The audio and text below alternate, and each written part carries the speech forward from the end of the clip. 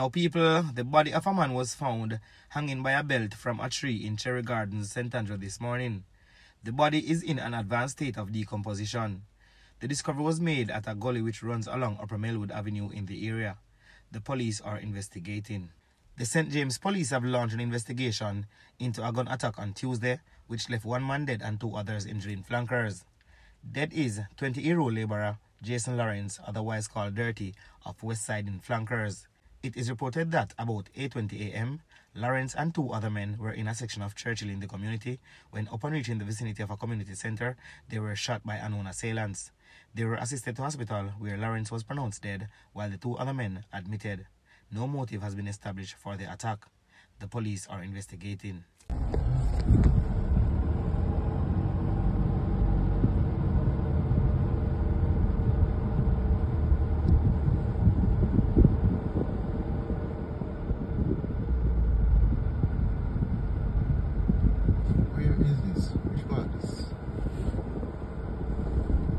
Just happened to you? But look here over a bush.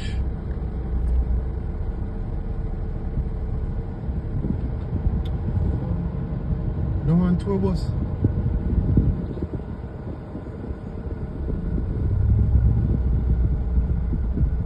No white plate bus. This is crazy. Look at the car. Just because them can't wait. People want to take time on the road. Is what kind of is that a weight name there over there, sir? Is a Vaxi? See people them over there, you see them? This is crazy. Which part right there, sir? Coral Spring. Yeah, just like that. People, this accident took place in Coral Spring, Trelawney. I'm not sure if anyone was hurt because I didn't get much information. I only got the video, but I'm just showing you guys what is taking place in your country. People, be careful upon the road. Because you see accident, and a normal thing. Accident must save life. Accident take life and mash up people, cripple up people. Everybody drive fast or hard, but you have to know when and where. So just take your time on the road and be cautious at all times. You understand me I say? I'm going to leave you with this video from the Commissioner of Police. He is giving you an update on what is taking place in the crime sector. In recent weeks, our security forces have been relentless in our pursuit of the criminal elements responsible for the incidents of violence in a few of our communities. Through a coordinated effort between the police and the military, we have made significant strides in dismantling the operations of these gangs. Last month, we arrested and charged a number of gang leaders across several divisions, including St. James, Westmoreland, Hanover, and Trelawney, where we successfully took in custody a number of persons who had been terrorizing their communities. These arrests have dealt a major blow to the leadership and infrastructure of criminal organizations. By removing these individuals from the streets, we have disrupted their ability to orchestrate and carry out acts of violence. Additionally, our teams have seized a substantial cache of firearms and ammunition, denying the gangs the tools they use to spread fear and destruction. Our efforts have not been limited to just higher level targets. We have also conducted targeted operations across all affected divisions, apprehending other key members of these criminal networks.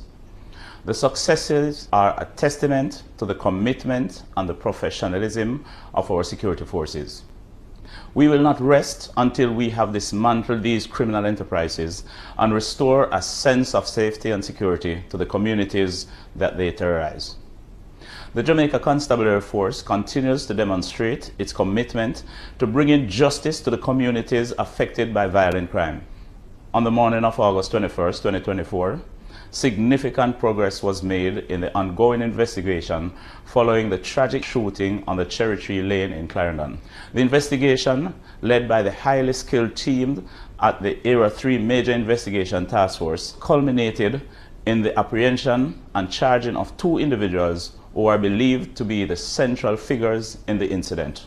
The swift action taken by the police following the Cherry Tree Lane incident underscores the JCF's dedication to protecting the public and ensuring that those responsible for violence are held accountable. Leighton White, otherwise known as Banz, a 33-year-old man from Havana Heights, and Duchesne Smalling, also known as Snowman, a 28-year-old from North Street, Maypen, Clarendon, have been charged with 8 counts of wounding with intent and 1 count of shooting with intent, and multiple breaches of the Firearms Act. These charges brought against the suspects reflect the thorough and meticulous work conducted by the investigating team.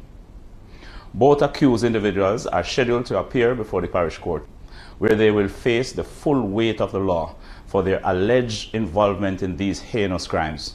This development represents a significant stride in the JCF's effort to restore peace and security to the affected communities in Clarendon and to send a clear message that criminal activities will not go unpunished. The successful apprehension and charging of these suspects not only brings a sense of closure to the families affected by the tragedy, but also reinforces JCF's resolve to combat crime and maintain law and order across Jamaica. In a significant victory against illicit drug trade, the Jamaica Constabulary Force Firearms and Narcotics Investigation Division, FNID, executed a major operation earlier this month, leading to the largest cocaine seizure in Jamaica's history.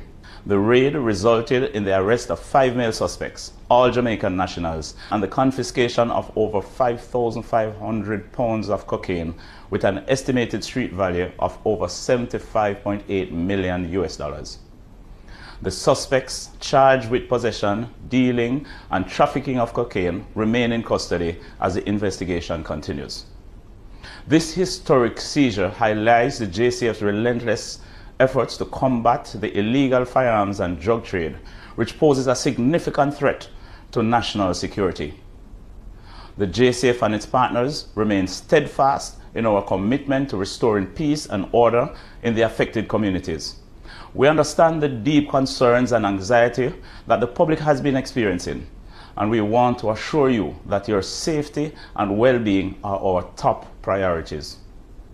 In our pursuit of dismantling these criminal networks, it is important to remember that our communities should not be held hostage by fear. The Jamaican spirit is one of resilience, vibrancy, and community. It is unacceptable that law-abiding citizens feel compelled to withdraw from these social activities that define our culture and bring us together. Our communities deserve to be safe spaces where people can live freely, enjoy their lives, and embrace their heritage without fear. We cannot allow a small group of criminals to dictate how we live our lives. It is not the citizens who should be locking themselves away. It is the criminals who should be denied their freedom of movement and the privileges they have abused. We are committed to restoring the peace and security that every Jamaican deserves. Together, we will win this battle, not just through force, but by winning the hearts and minds of the people. The safety and well-being of our communities are our top priorities, and we will stop at nothing to reclaim our streets and restore our way of life. Despite the progress we have made in arresting key gang leaders and disrupting their operations, we know that the work is not over. These criminal networks have deep roots and a willingness to adapt and evolve in the face of adversity. But we are equally determined and resolute in our efforts to dismantle them, no matter how long it takes. Our teams are working around the clock, gathering intelligence, conducting targeted raids, and pursuing every available lead. We will not relent in our pursuit of the remaining targets identified in our workbook. These individuals will be pursued and brought to justice as we continue to chip away at the foundation of these gangs. Our partnership with the military has been instrumental in amplifying our capabilities and resources. Together, we are employing a multi-pronged approach that combines intelligence-driven operations, community engagement, and a relentless pursuit of those responsible for violence. Rest assured, the security forces will not rest until we have restored a sense of normalcy and security in our communities. We are in this for the long haul, and we will not back down in the face of adversity.